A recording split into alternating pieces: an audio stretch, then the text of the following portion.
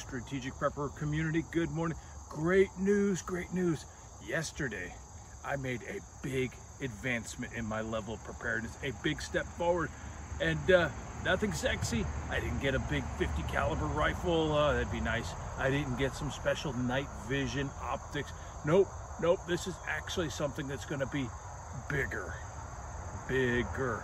What I got was a wood stove installed. Yes, I know that's not sexy, but wood stove, what does that do?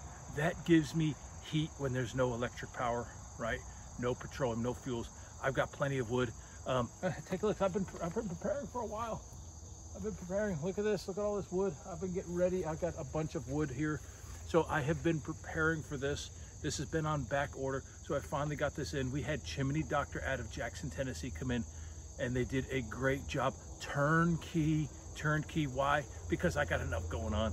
So they just came in yesterday and chop. They put a hole in the roof, and they moved this into place and got everything lined up perfectly, and looks great. I'm so excited. It's just too warm right now. It's August, right? So I'm looking forward to starting the fire in this, because that is a big level, a big improvement on my self-reliance. Gosh, it's just now I've got heat in the winter. I can cook, I can purify water, I can do all that with my own energy that I've got on this property. I can do this with the wood, self-reliance, independent from the system. So big advancement in my preparedness. Wanted to share that with you guys.